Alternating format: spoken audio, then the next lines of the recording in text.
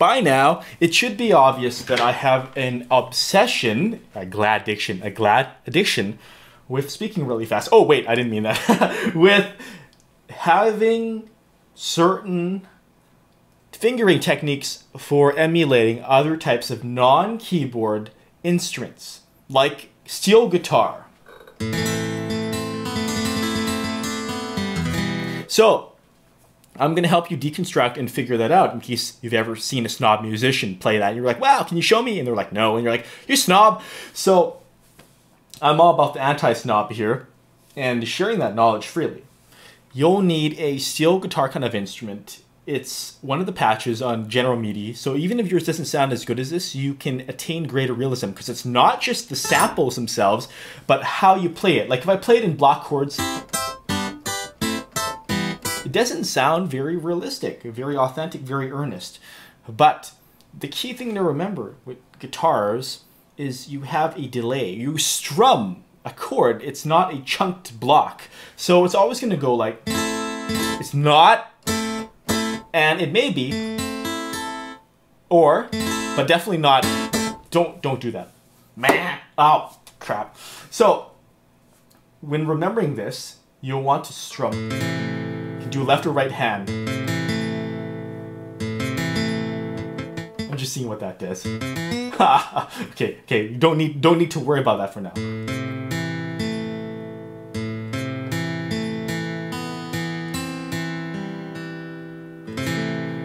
And on top of that, you can alternate between your hands to finger pick, which is handy when you're doing something such as this. So see, this leads off just with the left hand here, and then is joined by the right hand to come up with a cohesive whole.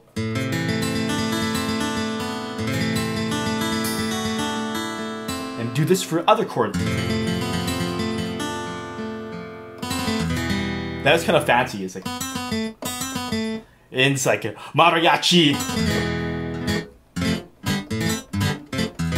So notice how much more real that sounds like. That sounds unnatural, freaking unnatural. You want think liquid flowing. That was a bit too close for comfort. That's more like it.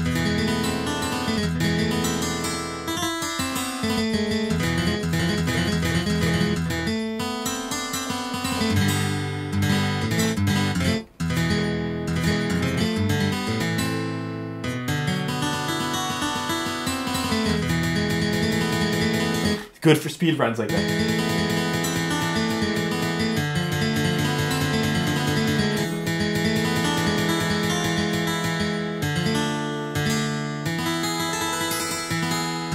Just keep that variation in mind. You'll understand a lot better if you have an opportunity to record yourself and play back and compare that to a real guitar player.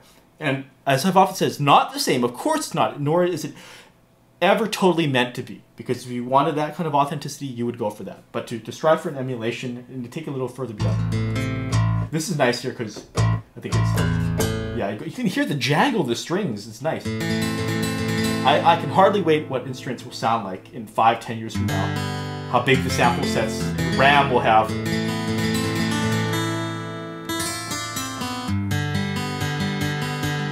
Another thing to do is just have the left hand chord. Now this is a little bit harder, but it's like...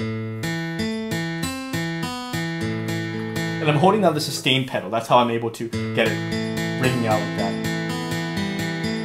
When I change the chord, then I lift and put the sustain pedal back on.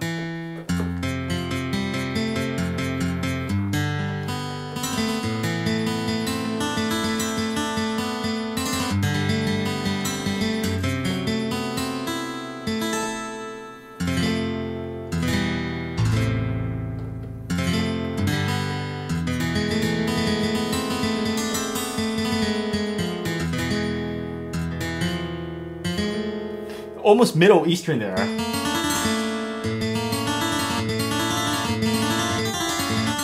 Now that starts to sound more like a hammered dulcimer. And if that was the case, we would play it like this. This is sort of a tangential distraction.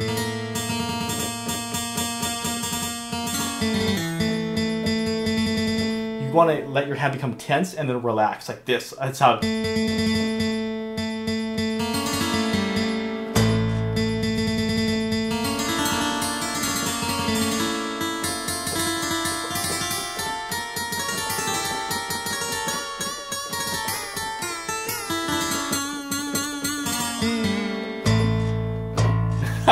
Anyway, so let's get back to doing some beautiful chording, and I'll show you the example.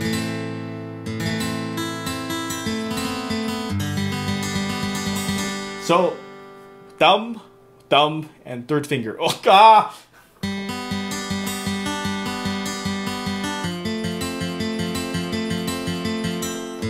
And pinky there.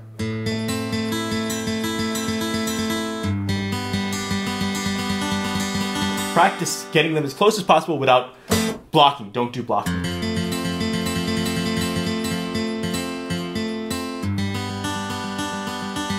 And then you can learn to float a rhythm, so a more constant, steady tempo like this.